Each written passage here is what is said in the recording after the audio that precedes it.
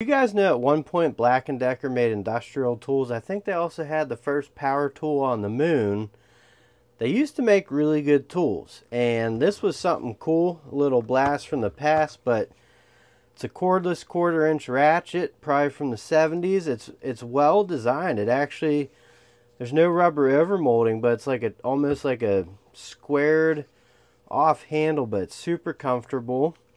And then as for the ratchet, you got some caoutchouc,